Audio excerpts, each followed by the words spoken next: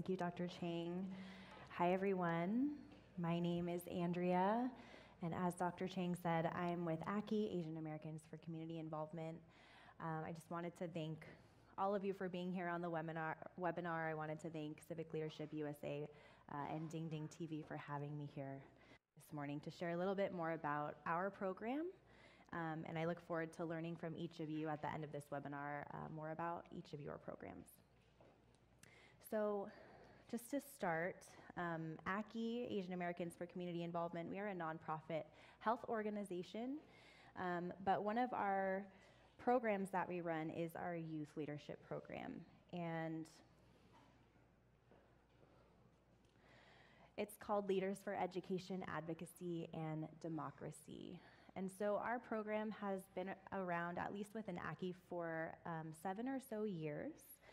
And our program is a spring to summer leadership program that empowers students to become socially and culturally conscious leaders through several different components of our program. The first is our professional development and leadership trainings that we hold throughout the year.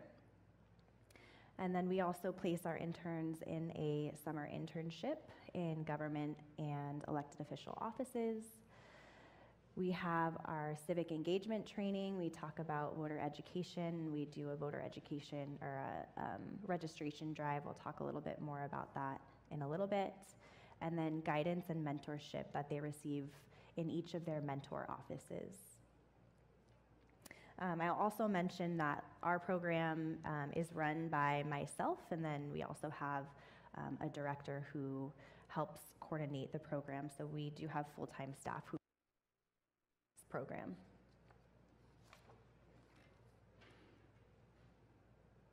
So like I mentioned, our mission is really to build the pipeline of socially and culturally conscious leaders of API and communities of color. And so our program goals are first to really arm students with the skills and the knowledge and the real world experience in each of their offices to be able to make meaningful change at any level. We also want to empower our students to seek leadership roles, elected office, and public service careers. And then we also promote civic engagement, and we want our students to really feel deeply connected to our community. And then we also provide a network of alumni and mentors to support our students even after they leave our program. So I'll share with you a little bit about our timeline and some of the components of our program. As far as timeline goes, we're currently in the middle of our recruitment process right now. So our program recruitment starts in December and it goes through February. Actually, end of this year is when we'll be closing the application period. And then we do an interview event in March.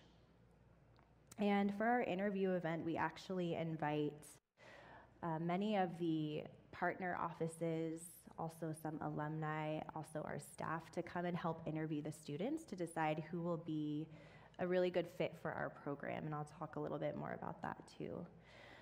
And then our trainings actually take place throughout the year. So they start in March. They're every couple of Saturdays for us, and then they end in August.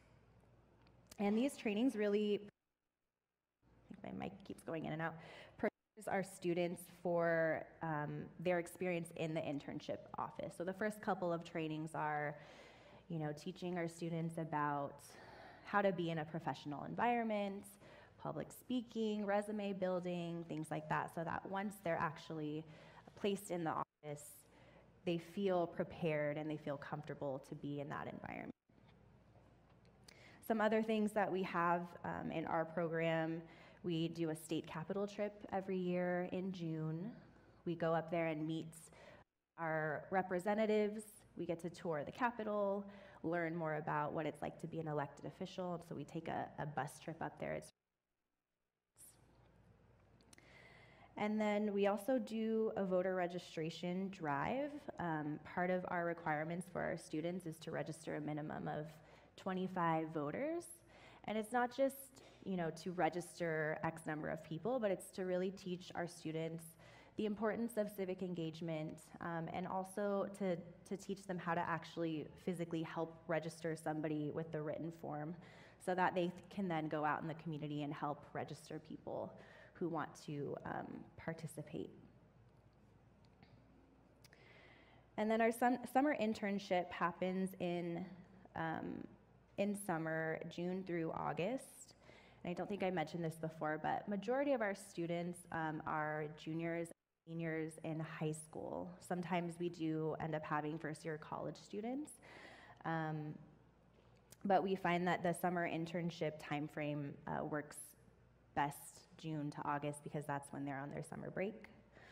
And we require a minimum of 100 hours. They are absolutely encouraged to do more than that, but we place them in government offices throughout Santa Clara County. And then we do have a graduation and awards ceremony. That is where we get to invite our local elected officials, all of our partner offices, our friends and family, and then we also, throughout the year, have them work on a community impact project together where they identify an issue in the community and they work to tackle that problem. And so at our graduation, we also have each of them present on that project. On the right-hand side of the slides, I listed some sample training topics that we'll probably cover this year. They're definitely, there's a lot of them in there. We probably do 8 or 9 trainings throughout the year. And this year's an exciting year just because of the elections happening and census coming up. So we kind of tailor our training topics to what's happening that year. So you'll see Government 101. We'll kind of talk about census and why that's important, voter registration, advocacy. We talk about race and identity. And then also we incorporate some other issues like social justice issues. We talk about immigration. And then of course the professional and office etiquette trainings, resume building, all of that as well. I mentioned the community engagement project. That's something we have them work on together in small groups. And then one other thing that we have them do is we have them submit written reflections on each of the trainings afterwards, just to get a sense from them, like what is it that they learned, what is it that they absorbed, what did they enjoy, what did they maybe not enjoy, so we can really use that feedback to tailor the program for future years as well.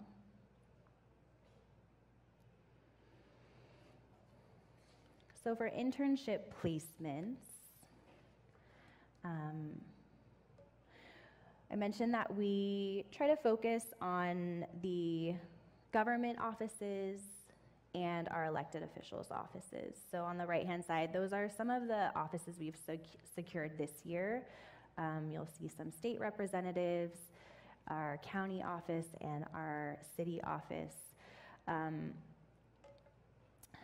Because we have a good number of high school students, that does kind of change the type of placements that we have. I will say that if you have majority of college students, you'll have a much better chance getting federal level internships. The other thing I wanted to mention is we've found that the most effective way to get in touch with our elected officials' offices and our government agencies is to really focus on connecting with their key staff. And so over the years, we've been able to build those relationships.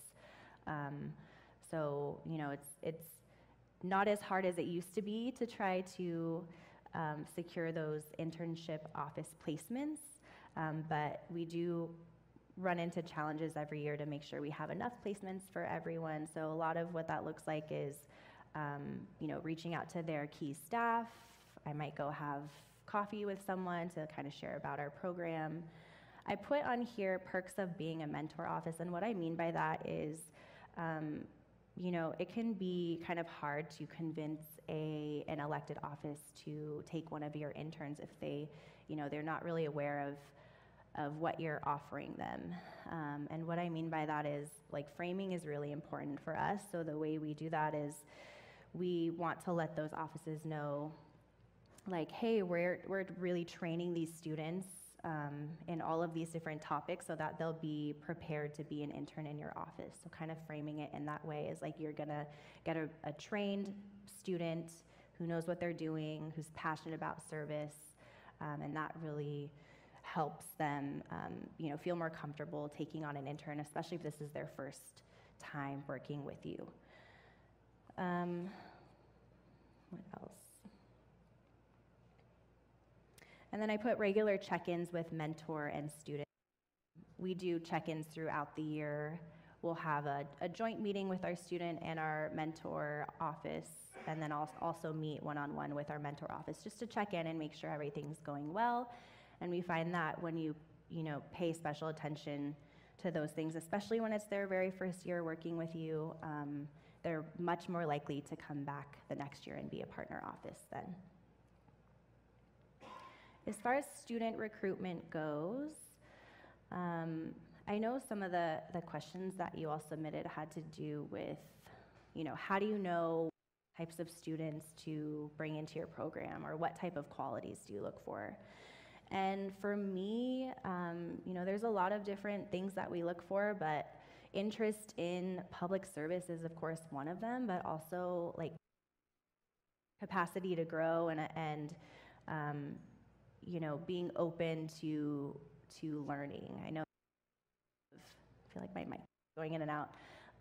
We get a lot of students, I would say, who are way, way, way overcommitted and don't, seem like they might not even have time for our program, versus somebody who seems very passionate and, very excited for this opportunity, have more time to dedicate the things that we consider when we're accepting students into our program. For outreach for our students, because a lot of our students are high schoolers, that could mean contacting folks at the school districts, government teachers at different high schools. For our City of San Jose council members, our elected officials in our city, I know that all of them have constituent e-newsletters, and so it's really easy for me to send an email to all of their staff, and then they're able to share the information to all of their constituent newsletters to be really helpful. I said local high school and college boards, administrations, and faculty, and then of course classroom presentations. I've done lots of those to try and share directly with students about our program.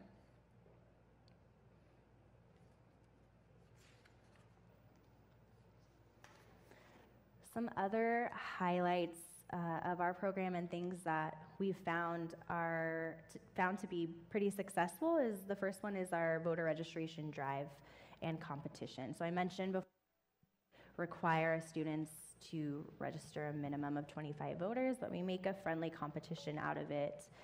And at the end of their program during graduation, we offer prizes and awards to the students who were able to register the most number of voters. And so they have a lot of fun with that competition. The other thing that we're considering doing this year, because census is coming up, is a census pledge card drive. So it's kind of similar to voter registration, but getting pledges from community members on making sure that they're going to complete the census in April. I mentioned our community impact project already, and then tours. For example, we try and do some fun outings and tours. Sacramento is one of them. NBC Bay Area, we have a tour there, which is really fun for them. So kind of just trying to be creative and incorporate different components to our program as much as possible.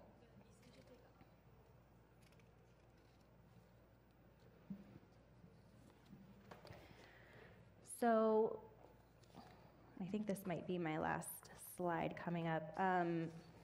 Opportunities for growth. So I mentioned a lot of our students are high schoolers. I think that, in future years, we hope to really expand focus on recruiting more college students. We also, of course, every goal for every year is to continue to expand the student and internship office pool, and really that relies on relationship building and cultivation, so that of course takes time, but that's something we hope to do every single year. We currently offer scholarships for our low-income students, so we'll either like waive the fee for them, that whatever it costs for them to be in the program, and what we try to do, depending on what funding we have this year, we try to give them some stipends at the end of the program for completing the program fully. And then what I envision eventually, hopefully maybe this year or next year, is doing some type of alumni mixer or a gala to really bring everyone together from past years. And that's something we haven't done before, but something we're looking to do in the future. So that's all I have for my slides. Thank you very much for listening, and I look forward to the discussion later on.